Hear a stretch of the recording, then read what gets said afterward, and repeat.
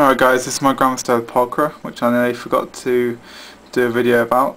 I got this at the British Tarantula Society convention back last May when I got my geniculata, my brachypelma vagans, and I got this as well.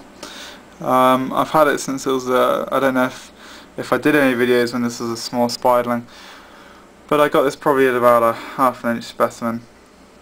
It's growing very well, eats very well. The fangs, even though it's a spiderling, are massive for a spiderling, relatively speaking.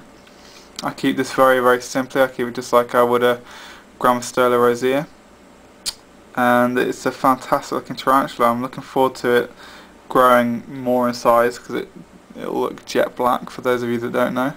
Very velvety jet black.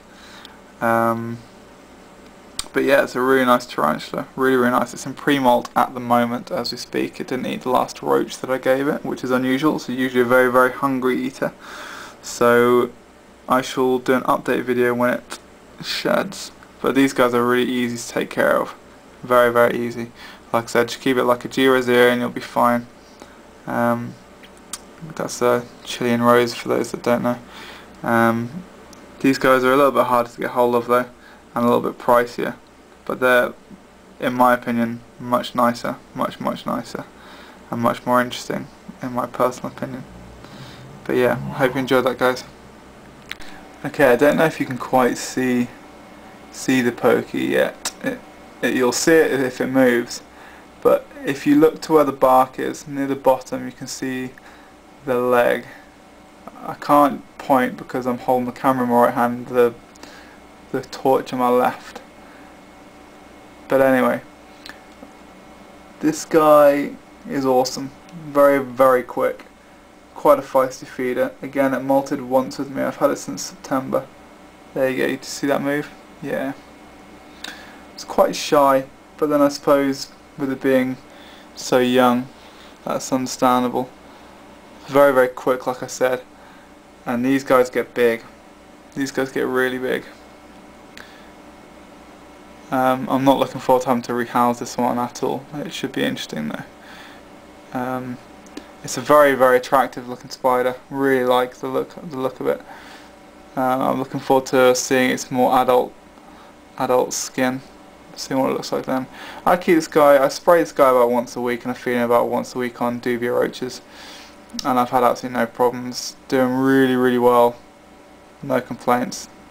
Like this one. If you're into your pokies, then I highly recommend it. I think it's a really pretty little Poecilotheria.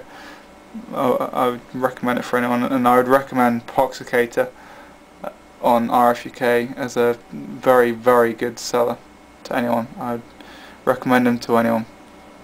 So yeah, they're all my spiderlings. I hope you enjoyed the video. I hope you learned a little bit out of it. Basically, I think the important thing with spiderlings is I check mine every single day. Sometimes, usually twice a day to be honest.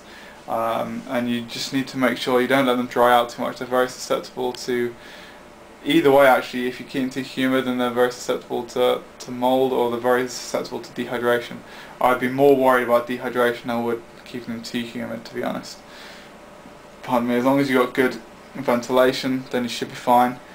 But even so, I don't think spiderlings are as fragile as everyone says. I've had no problems whatsoever, barring my HNC community, which is not so much a problem of the spiderlings, but it's more my incompetence, or not necessarily my incompetence, but my lack of knowledge on communities.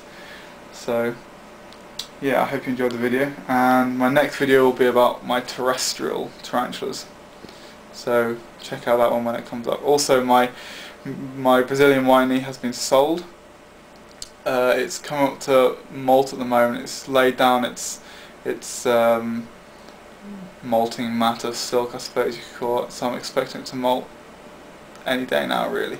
So I'm not going to send it out until it does, and until the weather picks up a little bit, warms up a bit. So cheers guys, and subscribe and spread the word.